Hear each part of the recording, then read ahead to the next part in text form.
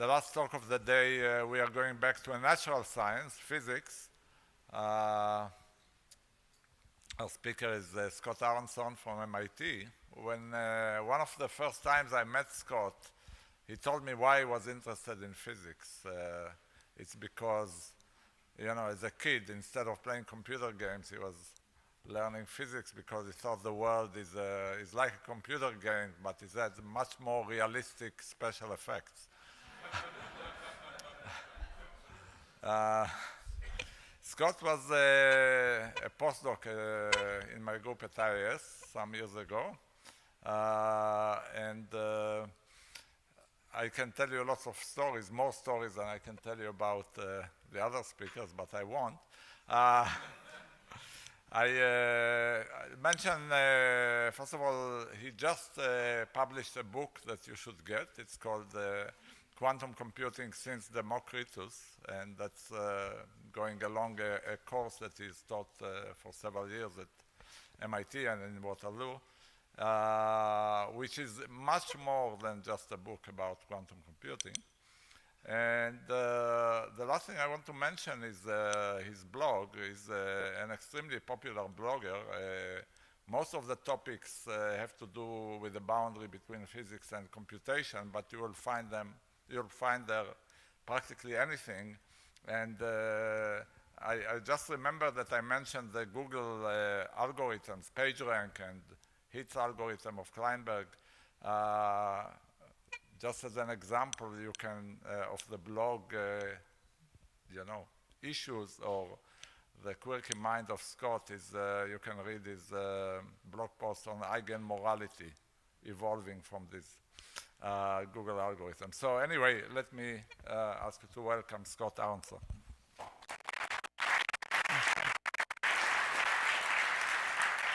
Okay, yeah, the mic is on. Okay, so thanks so much, Avi. It's great to be back here. So, so I'd like to tell you about computational phenomena in physics. Now, when I did a Google image search for a quantum computer, this is one of the first things that came up.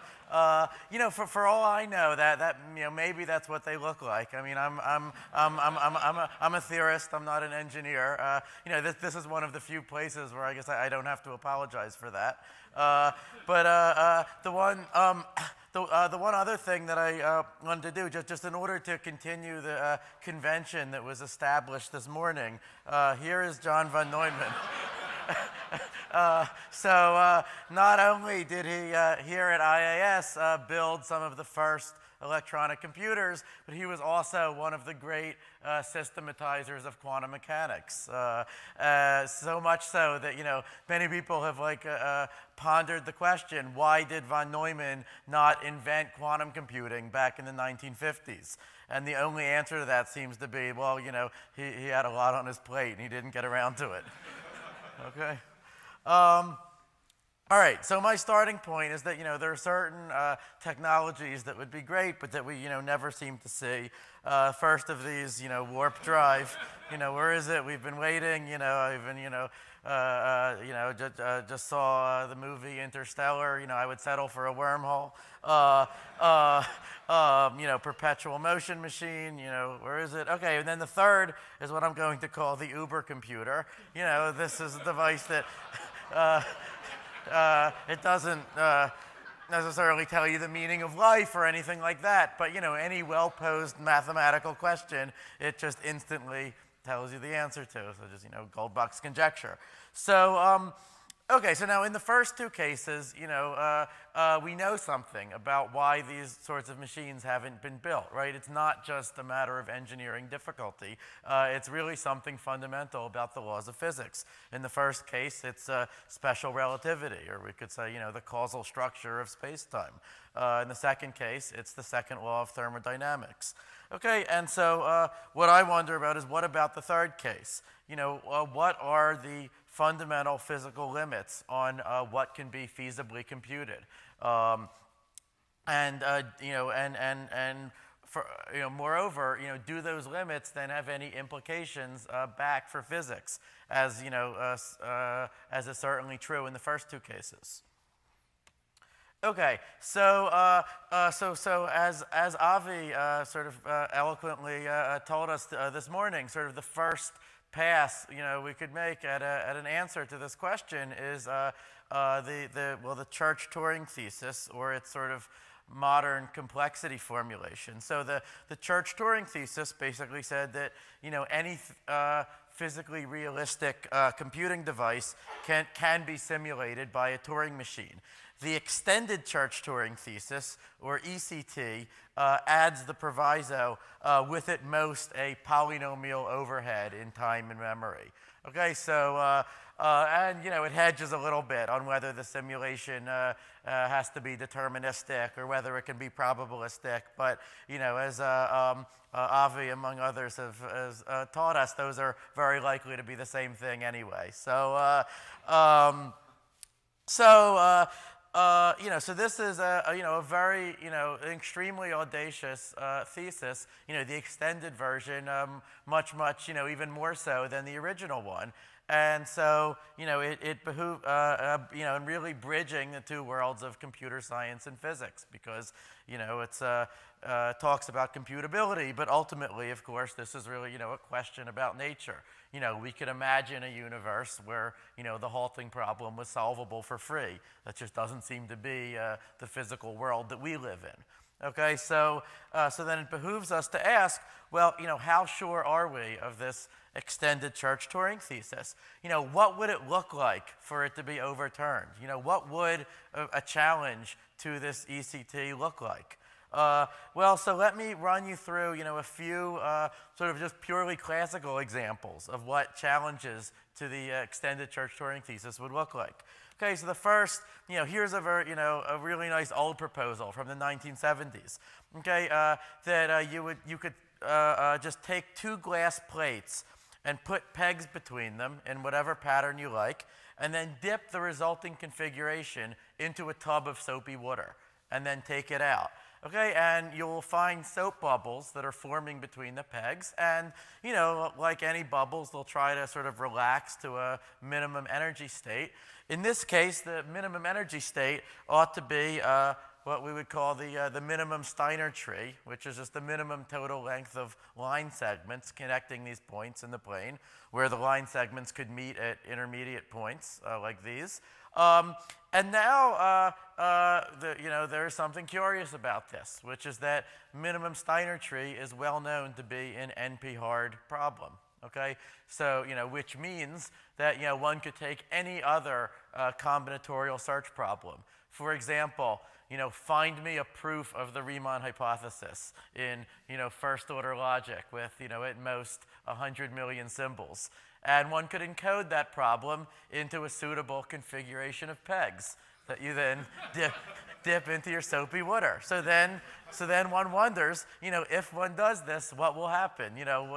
Has one then just sort of force nature to prove the Riemann hypothesis for you, or do what both our greatest human brains and our great fastest computers have thus far not been able to do. So so there was a discussion about this on the internet a decade ago, where some people said, well, yeah, a lot of people think that this wouldn't work, but this is just sort of an academic dog. This just shows computer scientists' narrow-mindedness, right? That they I bet not one of them ever tried it. So the comment actually led to the one foray into experimental physics in my life.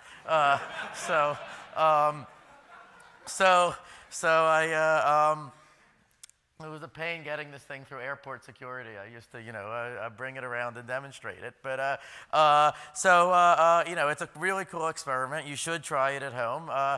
When you have only 3 or 4 pegs, what you find is that typically the soap bubbles do relax to the minimum Steiner tree. They do solve this kind of cool optimization problem. Okay, then you start adding more pegs: 5 pegs, 6 pegs, 7 pegs. And then what you start to see is that the bubbles can get stuck in a suboptimal configuration.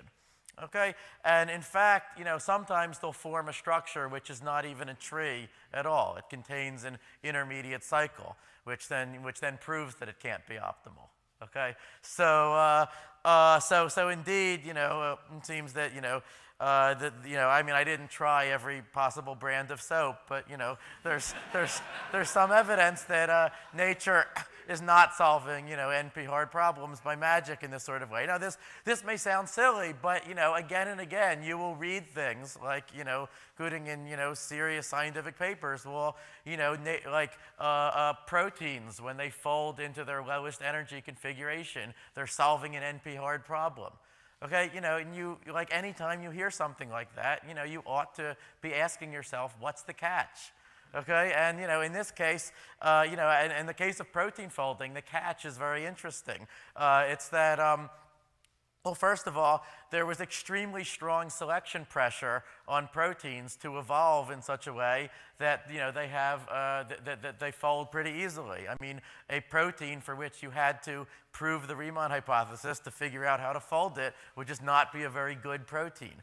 Okay, but even then, there are proteins that fold into suboptimal configurations. So prions, which are the agent of mad cow disease, appear to be an example of that. Okay, so, but in general, physicists know that systems in nature can get stuck in metastable states. I mean, if you put a rock on some crevice on a mountainside, it could reach a lower state of potential energy by rolling up first and then rolling down. But, it's rarely observed to do that. So, with the soap bubbles and with the proteins, it's, maybe it's more abstract, but I think it's ultimately a similar story. Okay, but now, so if not that, I mean, you've all heard about quantum computers, and we'll get to that. But, what about the neglected other great theory of the 20th century? What about the relativity computer? Okay, so the idea of the relativity computer is extremely simple. It's that you would start your computer just working on some, extremely hard problem of your choice. Then you would leave your computer on Earth. You would board a spaceship, which is traveling at very close to the speed of light. You would fly around, then you would decelerate. You would return to Earth. Now, in Earth's frame, billions of years would have passed. Civilization would have collapsed, or, your friends would be long dead. But, if you could somehow still find your computer and it was still, hadn't been incinerated by the sun or whatever, then, you could read out the answer to your hard problem. Okay, so, this raises an obvious question, which is, well, why don't people try this? Well, I mean, if you're worried about your friends being dead, just bring them on the spaceship with you, right? So, well, okay, or, more seriously, you can ask, is there any problem of principle, to doing this? And I think, the very interesting answer is yes. I mean, when you look at just, again and again, we find that, if you just look at one or two aspects of the laws of physics and ignore all the others, it can look like you get these sort of unbounded computational speedups.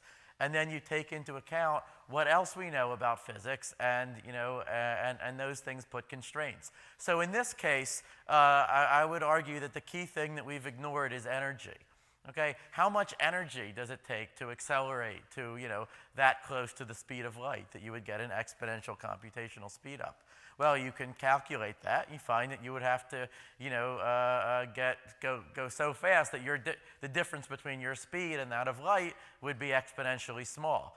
Okay, to do that requires an exponential amount of energy, which means, just to fuel up your spaceship, that already takes exponential time.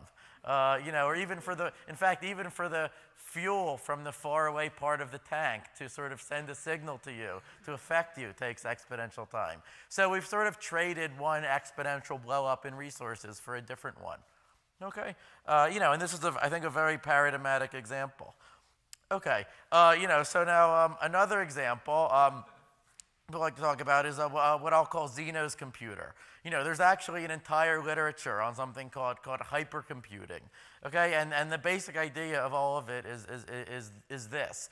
Wouldn't it be great if we could build a computer that just did the first step of its operation in 1 second, the next step in half a second, the next step in a quarter second, next in an eighth second, and so on, so that after 2 seconds it would have done infinitely many steps.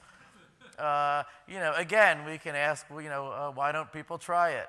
And, and in this case, I think the answer is that in some sense they do try it. I mean, there's a whole community of people who try to overclock their microprocessor, right? They run it at a faster speed than it's, supposed to be run at. Okay, but many of you might know the danger in doing that, which is that if you run your processor too fast, then it will overheat. It will melt. This is why your computer has a fan. This is also why supercomputers are often cooled using liquid nitrogen or whatever. Okay, so in general, one once again finds a trade-off. Okay, that the faster you would like to safely run your microchip, the more it has to be cooled, the closer it has to be to absolute zero. The more you want to cool it, the more energy that takes, the more energy you have to pump in. And we could ask, what is the fundamental limit here? How fast, in principle, could a computer be run? Okay, well, so strictly speaking, we don't know, but actually, physicists have a pretty a good idea of where you're probably going to run into a fundamental limit. So if you were to run your computer so fast that it did more than 10 to the 43 operations per second, or about one operation per Planck time, then one can calculate that one would have to concentrate so much energy into so small of a space in order to run it that fast that your computer, this energy would gravitate. Your computer would exceed what's called the Schwarzschild limit, which means that it would collapse to a black hole. Okay, so I've always liked that as nature's way of telling you not to do something. Okay. Now, another nice idea is the time travel computer. The idea here is very simple. There's this standard thought experiment where what if you could just go back in time and dictate Shakespeare's plays to him? And so then he would say, "Oh, thank you. Now I don't have to write them anymore." And so then he would just crib the plays from you, and then he would publish them as his own, and then they would come down to you. Now notice that this is actually very different from the famous grandfather paradox, because there's no actual logical inconsistency in this story, right? You get the plays, you send the plays back, everything's consistent, right? If you like, the only paradox here is one of computational hardness. Somehow Hamlet appears without anyone ever going to the trouble of writing it. Okay, and actually, again, the movie Interstellar has a. Well, all right, I shouldn't give away the ending.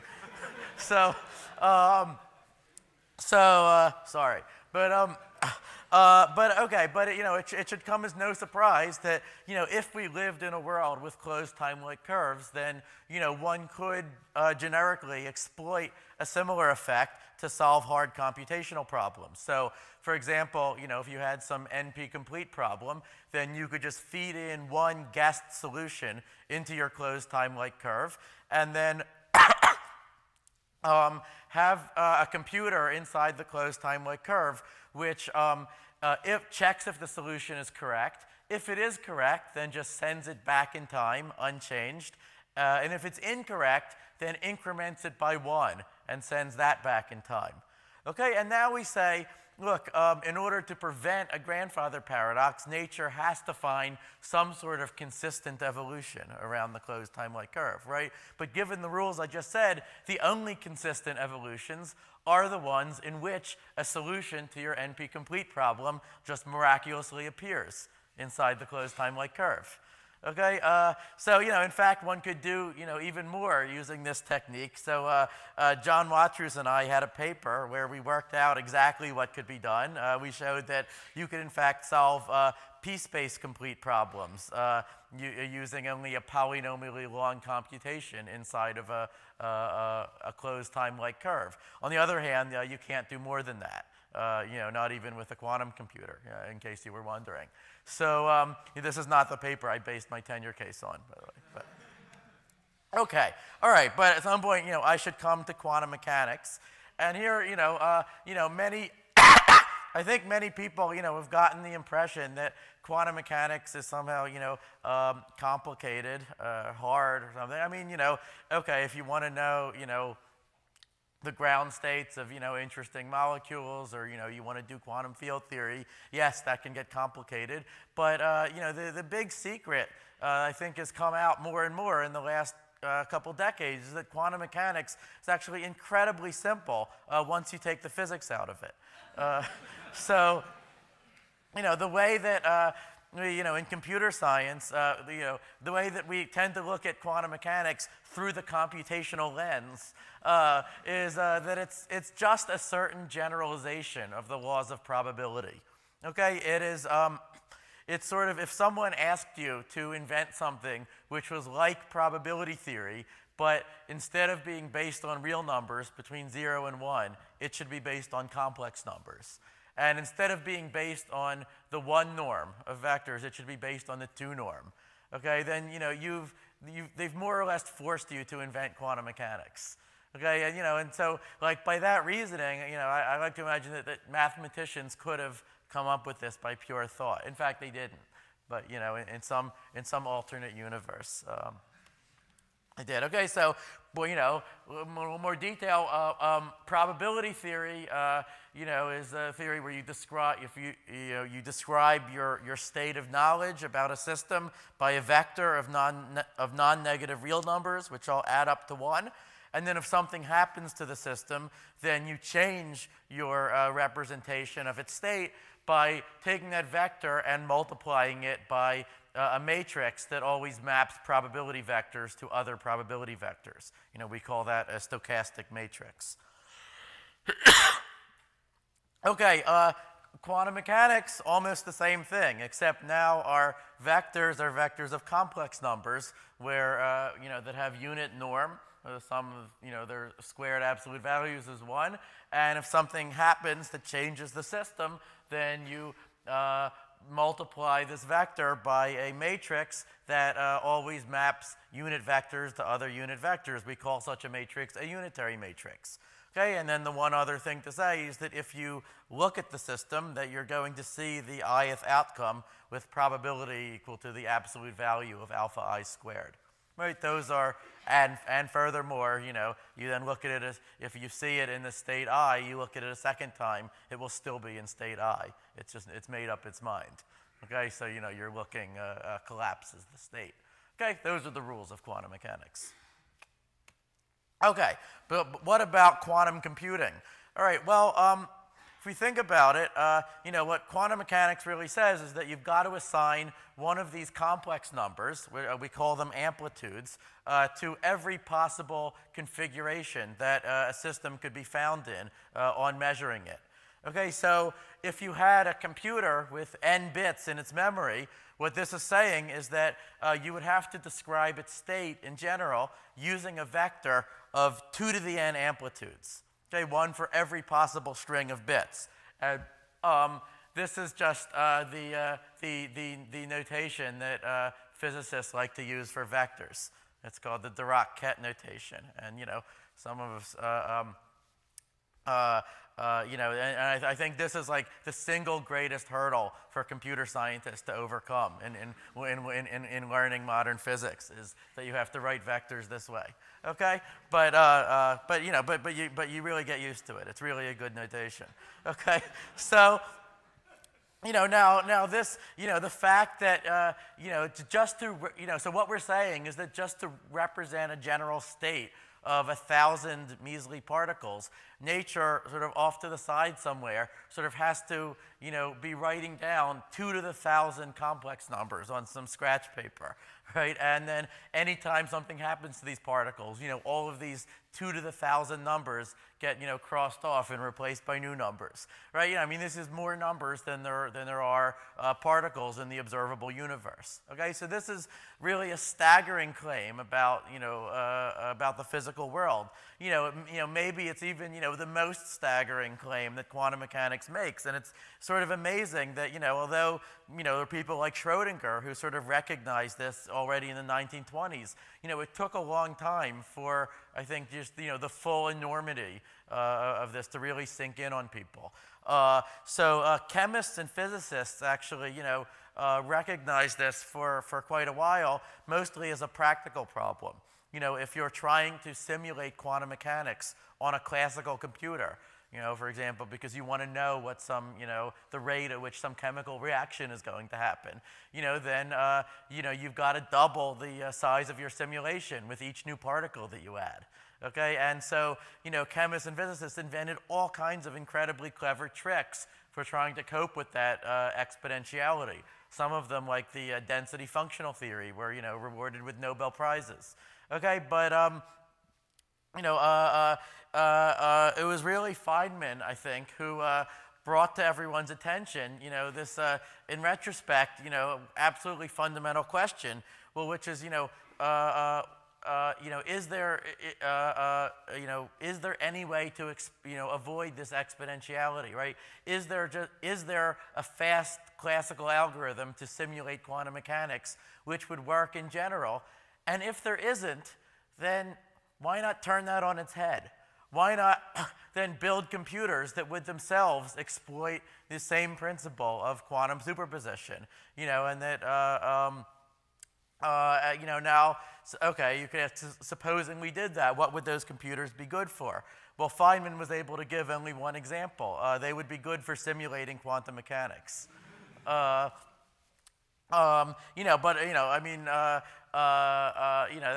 sounds kind of silly, but I think that if we do ever get practical quantum computers, that will still be the most important real application of them, okay? Because quantum simulation, as I said, is something that has huge applications to, designing better photovoltaics, to understanding high temperature superconductivity, to understanding protein folding, to maybe designing new, biomolecules, new drugs, to, understanding high energy physics.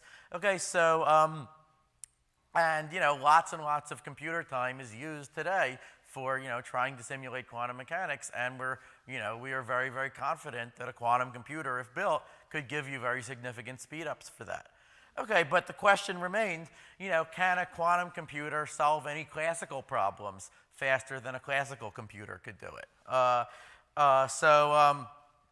As many of you have probably heard, Peter Shor showed 20 years ago that, there is an example of that. A quantum computer could find the periods of exponentially long periodic sequences in polynomial time.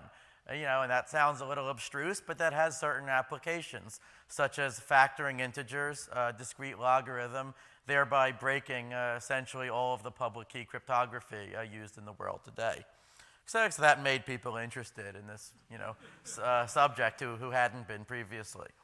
Okay, so now, the obvious question that anyone asks is, well, okay, but can quantum computers actually be built? They already have been. Quantum computers have successfully demonstrated the factoring of 21 into 3 times 7 with high statistical confidence. That's, after only, about $1 billion of effort in this field. My experimentalist friends, hope to be able to do 35 before too long. Okay, so, so then, people ask, well, okay, well, why is scaling it up so hard? But there's a very, very well understood answer to that. It's because of something called decoherence, okay, which basically just means unwanted interaction between a quantum computer and its external environment, which sort of prematurely measures the quantum state and forces it back down to being classical, sort of, before you were ready to measure the answer. Okay, so I should, say something here. The way that a quantum computer would work, right? It's a computer whose state would be, this superposition state, this gigantic vector of amplitudes. Okay, and the entire idea of it is that you would try to choreograph a pattern of constructive and destructive interference between these amplitudes, right? Where you would get all of the different sort of paths that lead to each wrong answer, some have positive amplitude and others have negative amplitude, so that on the whole they mostly cancel each other out. Whereas the paths leading to the right answer should reinforce each other. Okay, so that's, it's a very subtle kind of very delicate effect that you're trying to go for. Shor showed, amazingly, that for the factoring problem, you can actually choreograph the right kind of interference pattern. You can get it to work, by taking advantage of very sort of special mathematical properties of the factoring problem. Okay. However, if the computer were to interact too much with its external environment, sort of before the end, then it would no longer be in a superposition state. Okay, it would merely be in just a classical probabilistic mixture, which means it's just in one thing or it's the other thing, right? So like when any when most popular books, talk about like Schrodinger's cat, for example, right? They say, they basically just say, look, there's some cat in a box, and you don't know whether it's alive or dead, and then you open the box, and then you find out. This by itself is not, surprising. Okay, let's be clear about that, right? If that were all there was to quantum mechanics, then people would not be yammering on about it for 100 years. Okay, the interesting part, of course, is that you can do a different kind of experiment where the two different branches of the cat, the alive and the dead branch, would interfere with each other. They would each, because these amplitudes, work in a different way than classical probabilities do. Because they're based on the 2 norm rather than on the 1 norm, they add up in different ways. And, they could, for example, cancel out and, cause, certain outcomes, that you would have expected classically not to happen at all. Others to happen with much greater probability. So, but now if someone is looking at your quantum computer as it's operating, then it's it reverts to being in a classical state. So it's as if the cat is merely either alive or dead, and you don't know which, or it's as if you merely had a classical computer with access to a random number generator. Okay, and and again, I think it's really unfortunate the way that quantum computing tends to get described in the popular press, because it again doesn't sort of differentiate quantum computing from that, really. Like I'm sure that you've seen articles where it says, well, the way a quantum computer would work is just by trying each possible solution in a different parallel universe. Okay, well, the trouble with that is yes, you could do that, but then when you make if you did, you can create a superposition over all the different answers. But if you did that, and then you measured, then you would simply see a random answer. And if all you wanted was a random answer, you could have just picked one yourself with a lot less difficulty. Okay, so again, everything depends on this effect of interference, and interference depends on your quantum computer being extremely well isolated from its external environment.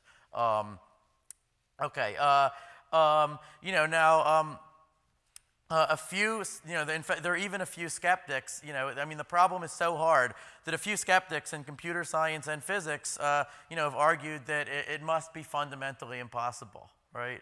So in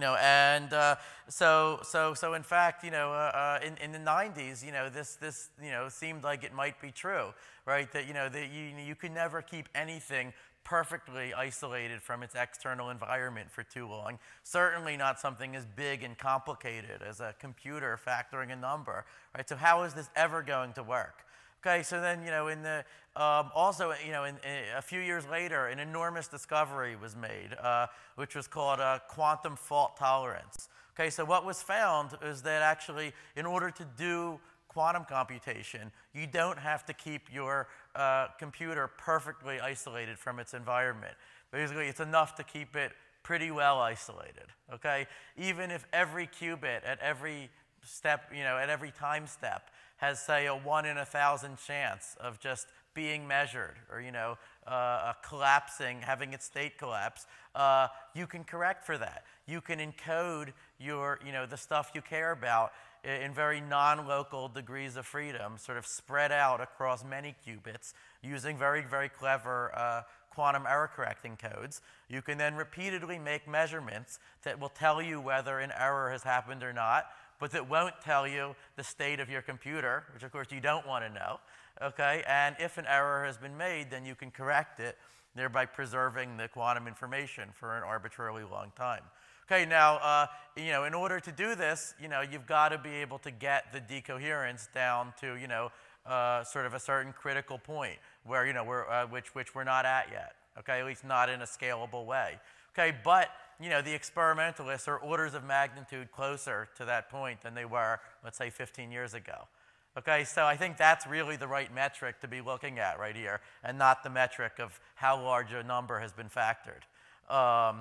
It's kind of like, I don't want to use the analogy, but like building a nuclear weapon, right? You build half of, you have half a critical mass, you don't get half an explosion, right? So, so the real goal here is to control the decoherence well enough that you can start doing error correction, where you're correcting the errors, correcting the decoherence faster than you're introducing more decoherence into the system. And once you pass that point, then if, physicists understand quantum mechanics like they think they do, then at that point you ought to be able to just scale up to as many qubits as you want, and operating for as long as you want. Okay, now there are skeptics who understand all that, but they say it's still never going to work. Okay, because there must be some kind of highly correlated decoherence that violates the assumptions of these fault tolerance theorems. Or if not that, then it must be that quantum mechanics itself is going to break down just in order to prevent quantum computers from working, because it's just too implausible, right? And so at that point, the only thing that I can say is, well, I really hope you're right, okay? Because if you're right, that's 1,000 times more exciting than if quantum computers merely turn out to be possible. Okay? Now I tend to be a scientific conservative, right? So I'm betting on the more boring possibility, which is, yeah, we can probably just build quantum computers, if we care, if we care enough or want badly enough to do it, they'll probably work as the theory says. Okay, but, if not, then that, we would have to rewrite all the physics books to explain why not. And, and actually for me, I like to say that, the single most important application of a quantum computer, even more important than quantum simulation, is disproving the people who said it was impossible. Okay, the rest is icing, right? If we could spend, $11 billion to find the Higgs boson, right, then certainly, to put quantum mechanics itself to this most severe test that it's, ever been put to. And by the way, we talk about the computational lens, right? If trying to build a quantum computer led to a revision in quantum mechanics, that would be like the most staggering contribution of computer science to physics that you could possibly imagine. I don't expect it to happen.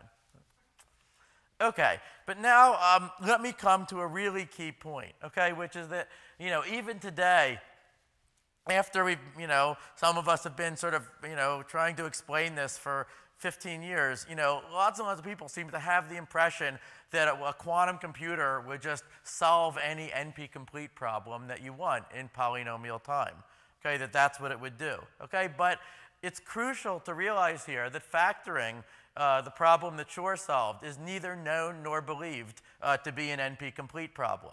Okay, it has, very, very special properties, like, the least of which is that, every positive integer has exactly one prime factorization, which Euclid proved 2,300 years ago.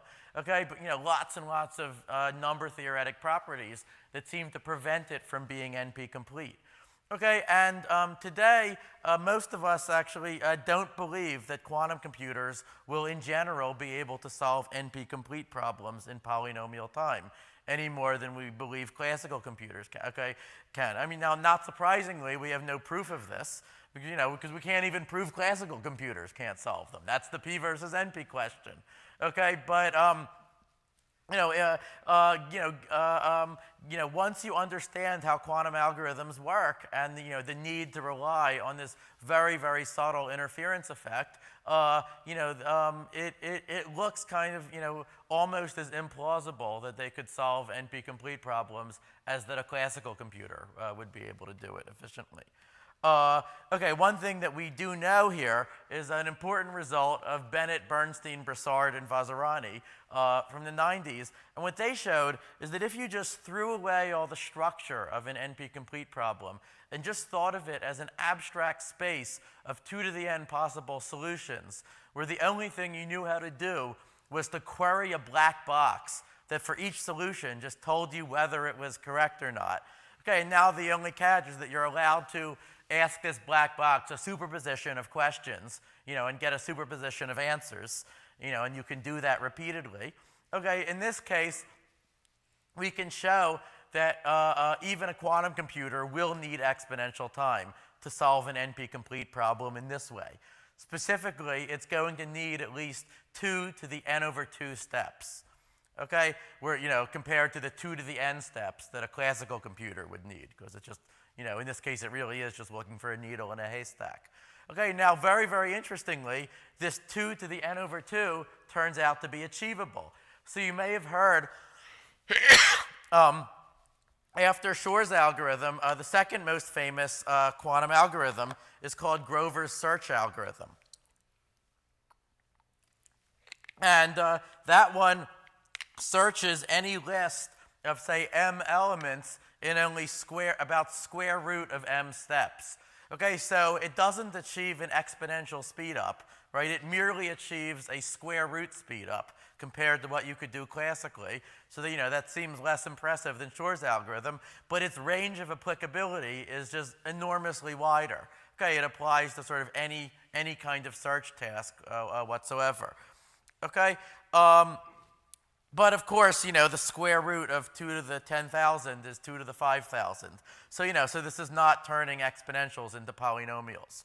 Okay, so now, if we really wanted to solve NP-complete problems in polynomial time using a quantum computer, then we know that from Bennett et al. That we would need an algorithm that somehow exploited their structure, just as a classical algorithm would have to. Okay, and this is where the story gets really interesting, because there is a beautiful proposal for a quantum algorithm that would try to solve NP-complete problems quickly by exploiting their structure. It's called the quantum adiabatic algorithm. It was invented about 15 years ago by my colleague Ed Farhi and some of his collaborators. Since then, they've been trying to understand what it does. You can think of this algorithm as like the quantum version of simulated annealing, if you know what that is. So it is a heuristic algorithm. It's not guaranteed to work. In fact, as I'll show you, there seem to be, definitely cases where it doesn't work. But it's something that you can try out, to see what happens. And so the idea is that you start out by applying certain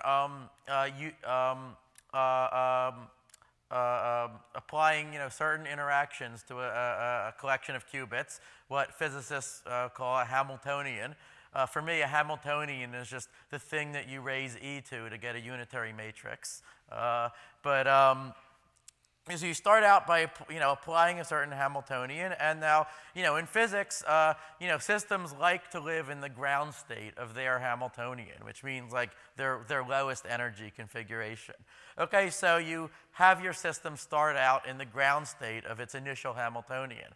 Okay, and then you slowly vary what Hamiltonian you're applying. So like, this might mean like just slowly changing what magnetic field you're applying to, a collection of spins in your spin lattice, for example.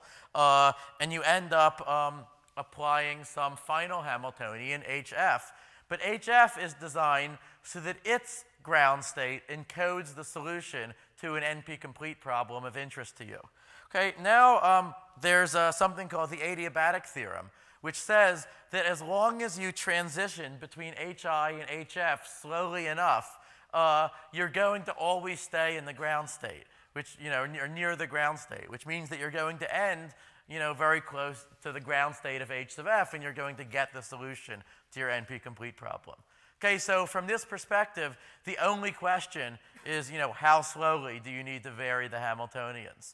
Okay, so now many of you, may have read about a company called D-Wave in Vancouver, which has actually so far spent more than $150 million toward, building sort of special purpose quantum devices, which are just for trying to implement, some version of this adiabatic algorithm.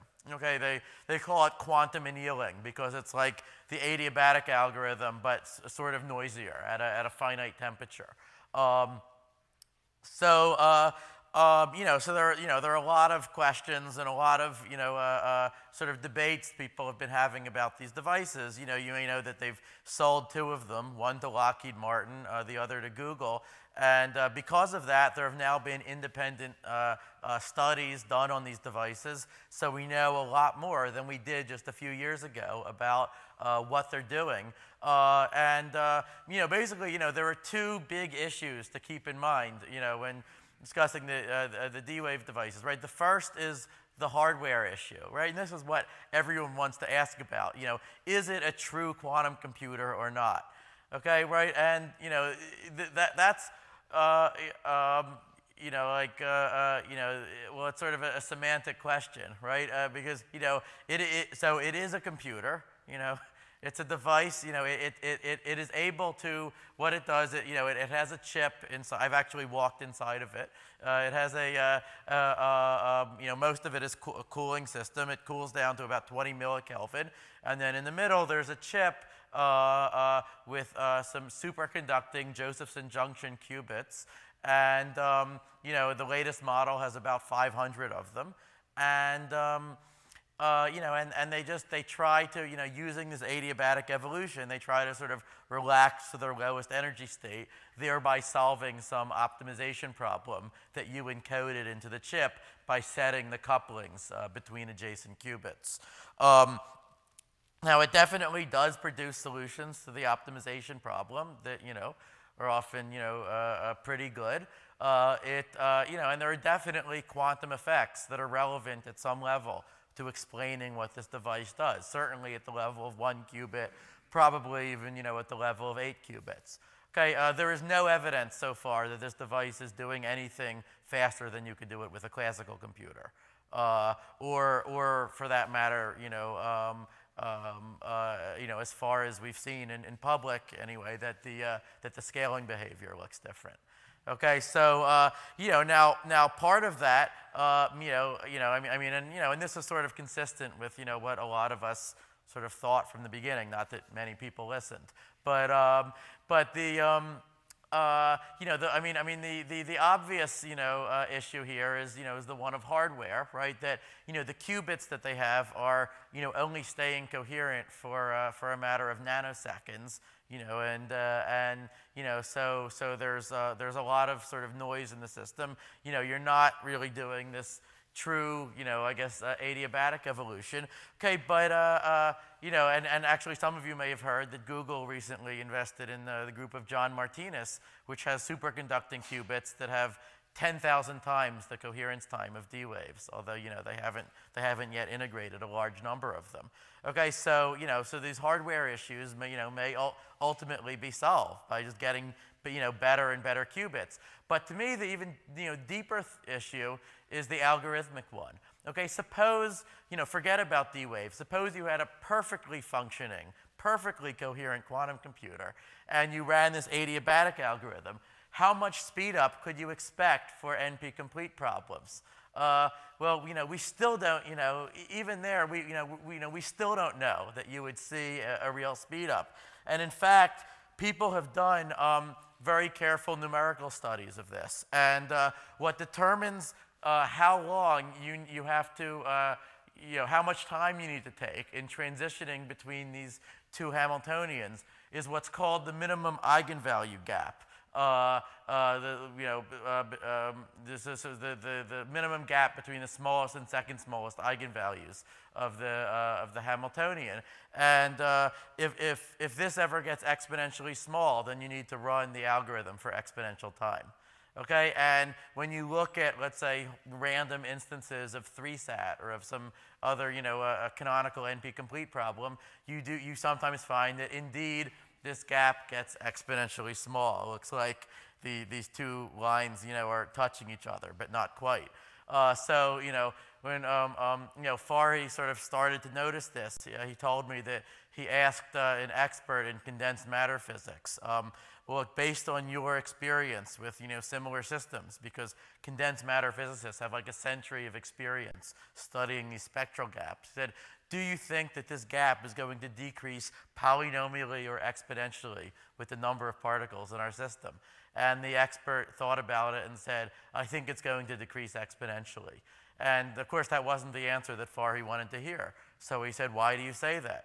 And he said, well, it's because otherwise your algorithm would work. Okay, so I think that there's actually something deep there, which is that once we've seen enough examples of sort of nature, trying to prevent us from solving NP-complete problems, we might just sort of turn things around and just say, let's say we start from the premise that NP-complete problems are hard. What implications does that have for other issues? Okay, and so, we might even, formulate something that, I'll grandly call, the no super search postulate.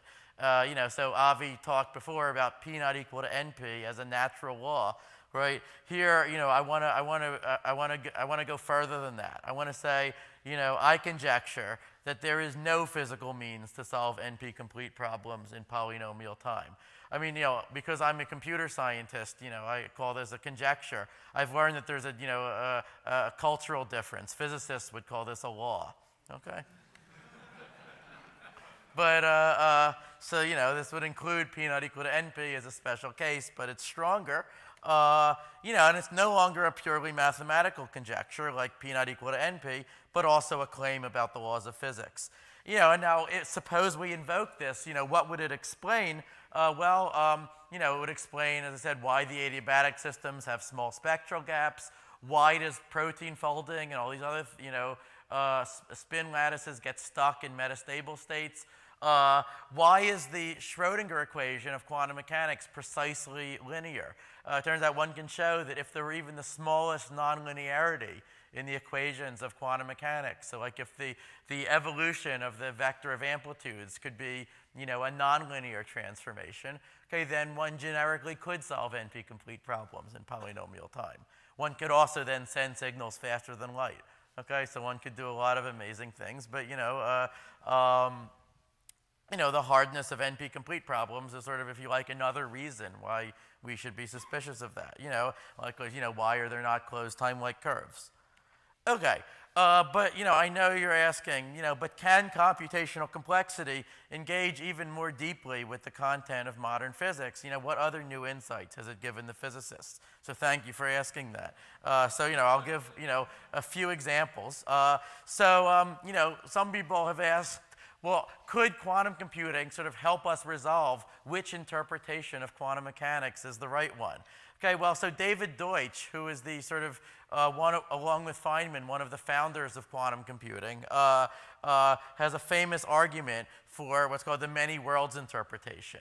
Many worlds is what says that, all of these different branches of the superposition are equally real, and every time you measure a quantum state, you are literally splitting into two parallel copies. Despite how it sounds, this is in some sense the conservative interpretation of quantum mechanics. This is just sort of the one that, where you don't have to add anything to the math. That's just sort of what the math wants. And, Deutsch goes a little further. He says, to those who still cling to a single universe worldview, I issue this challenge: explain how Shor's algorithm works. When Shor's algorithm is factored a number using 10 to the 500 or so times the computational resources that can be seen to be present, where was the number factored? How and where was the computation performed? So, I think this is an interesting argument. Well, there's also an interesting, I don't view it as decisive. There's an interesting response that I'd like to suggest, which is, to those who cling to a many-universe worldview, we'll explain why can you only do factoring? Why are the NP-complete problems still hard?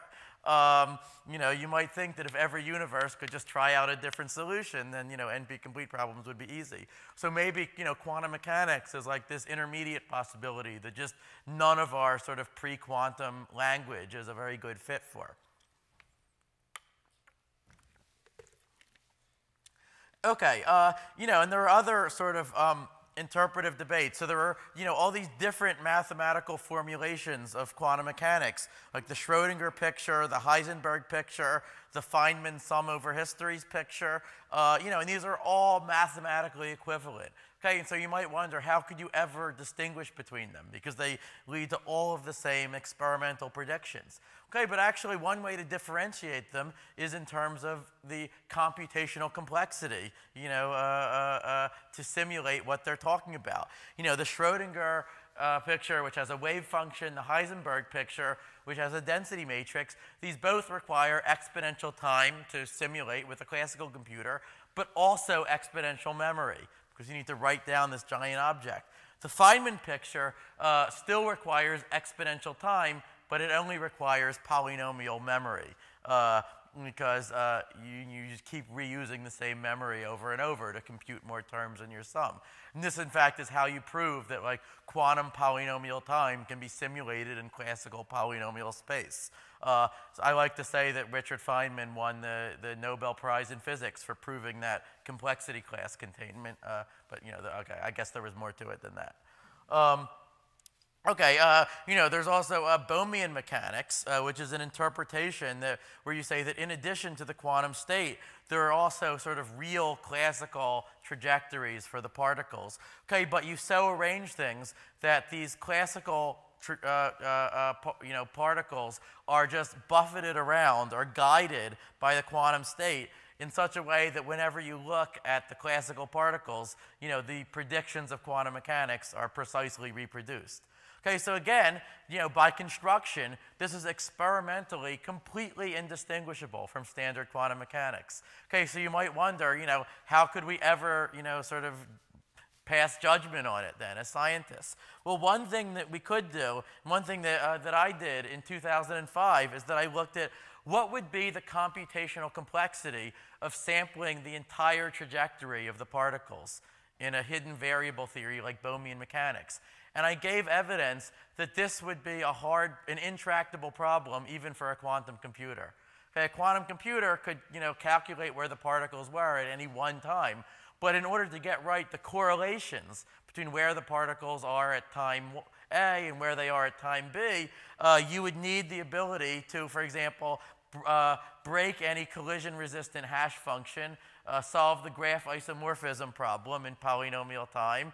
In general, solve any problem in statistical zero knowledge, if you know what that is. That's not quite up to NP-complete problems, which I wouldn't know how to do even then.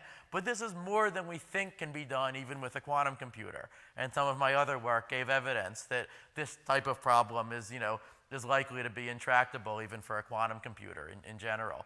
Okay, so again, empirically indistinguishable, but theories like Bohmian mechanics are sort of asking for, they're positing a mathematical structure that takes more computational resources to simulate than quantum mechanics itself does. All right, so I wanted to say something about two of Avi's favorite functions. These are the determinant and the permanent of a matrix, which the determinant you've all seen. The permanent is the same thing except without the minus signs. Okay, now you may have also heard that there are two fundamental types of particles. Oh, I'm sorry. Okay, now despite the similarity of their definition, these functions differ dramatically in terms of computation. The determinant can be easily computed, say in n cubed time by diagonalizing the matrix. If you want to be precise, even in n to the 2.373 time. Okay, The permanent, by result of someone you heard from this morning, is sharp P complete, which means that it is, Valiant famously showed, it is at least as hard as any combinatorial counting problem. If you had a fast algorithm to calculate the permanent, then you could not only solve NP-complete problems, but count the number of solutions to any NP-complete problem in polynomial time. Okay, now, you may have also heard that there are these two basic types of particle in the universe. Fermions, here's a picture of some fermions, and bosons, here's a picture of some bosons. That's the sun. Okay, so now, the amazing, fact that I still can't get over is that these are, inextricably linked to the determinant and the permanent, respectively. Okay, if you want to know the amplitude for n identical fermions to go from one, input state to some output state, you have to calculate the determinant of an n by n matrix. Okay, for bosons, you calculate the permanent of an n by n matrix.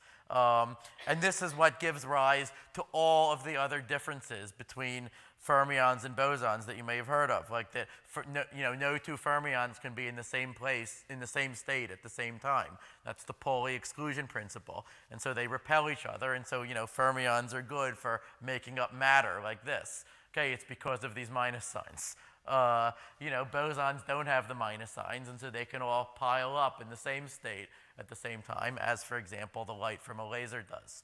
Okay, and now one can push, now you may say if determinant is easily computable and permanent is hard to compute, then does that say something about the computational complexity of simulating fermions versus simulating bosons? Well, in fact, it does. So, Avi, once, said 15 years ago, well, what I can say for sure is the bosons got the harder job, right? And so, since then, we've, many of us have labored hard to formalize Avi's wisecrack.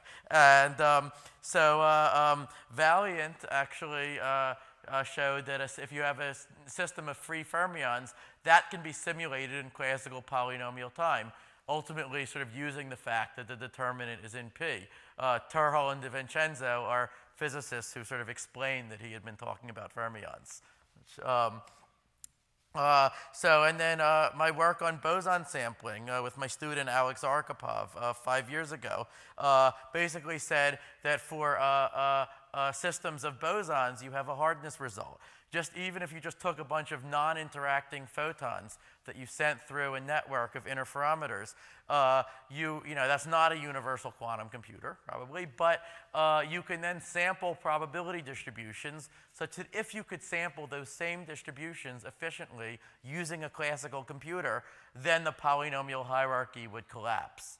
If you don't know what that means, it's bad. You can take my word for it.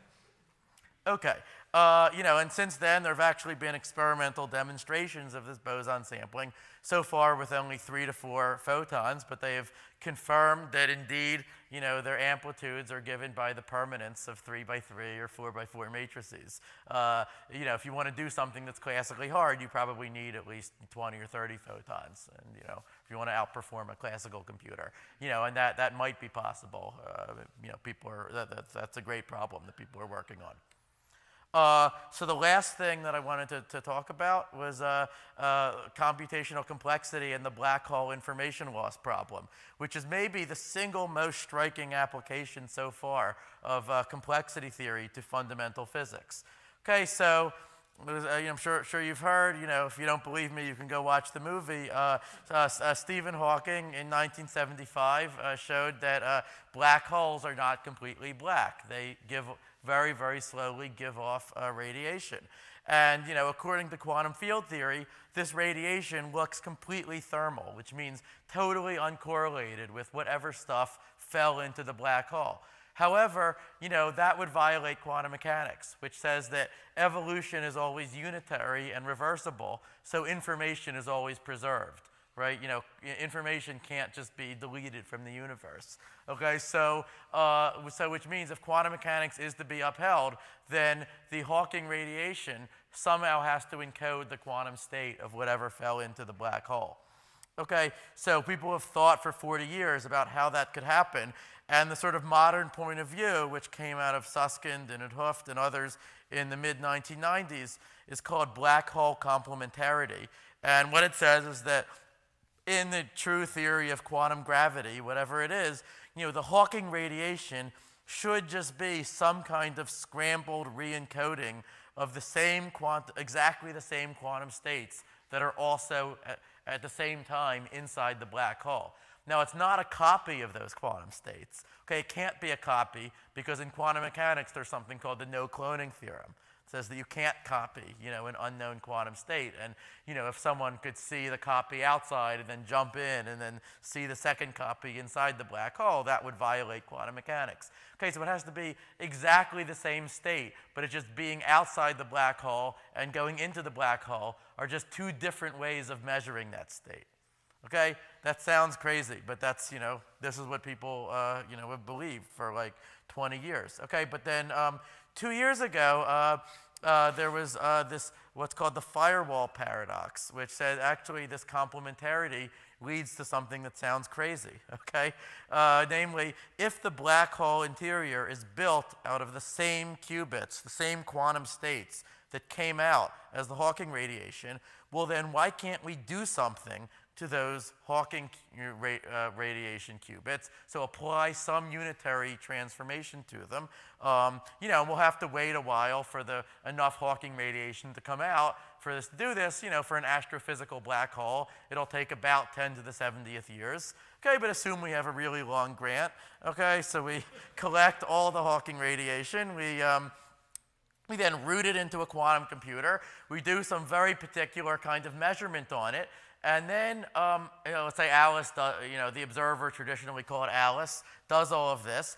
And then she jumps into the black hole after doing that. And then there's a calculation in like well-understood quantum field theory that says that by doing this, she should have completely destroyed the structure of space-time inside of the black hole. So when she jumps in, she should not even see a smooth space-time at all. She should, forget about the singularity.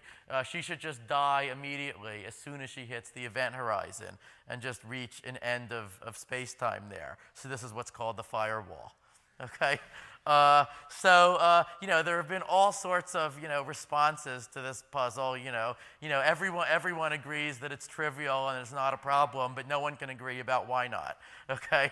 And to me, one of the maybe one of the most interesting responses came from Daniel Harlow and Patrick Hayden last year. Harlow is a string theorist. Hayden is a quantum information person. And what they said is that, well, sure, there is some unitary transformation that Alice could apply to the Hawking radiation that would generate a firewall inside the event horizon.